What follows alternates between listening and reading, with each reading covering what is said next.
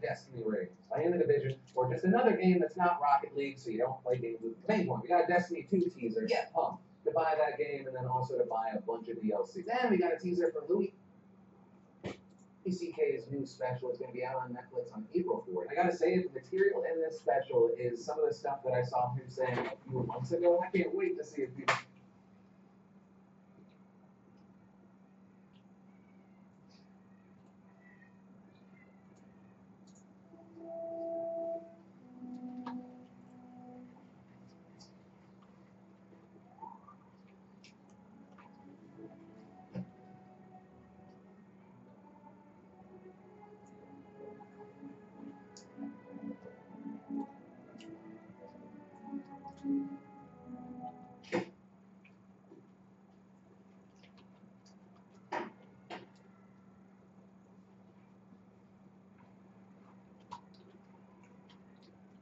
Ladies and gentlemen, Louis CK.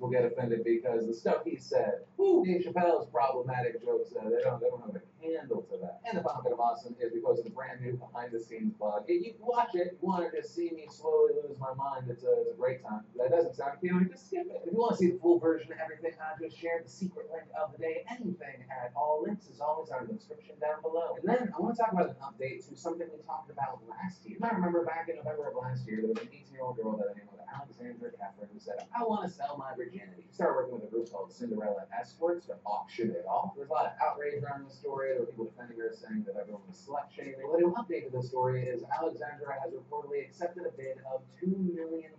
The bid is reportedly from a Hong Kong businessman. Alexandra won't actually receive the full $2 million, though. She'll get 1.6 because 20% goes to Cinderella. So with this story coming back in the news, of course, that means there's more hate going towards Alexandra, and there's also people defending her again. And so here's what I'll say. This story bothers me, but maybe not for the reason that you think. I personally have no problem with this woman auctioning off her virginity. I am of the mindset of, even if I would never use the services, a woman has a right to do with her body as she pleases, as long as she is doing what she wants to do. Not being forced or coerced, she should be allowed to do whatever she wants. If prostitution was legalized, it would be a lot safer. I also think it could do real damage to the very real problem of sex trafficking. My only problem with this is £2 million? I don't care if you have billions of dollars. That is insane. Dear Hong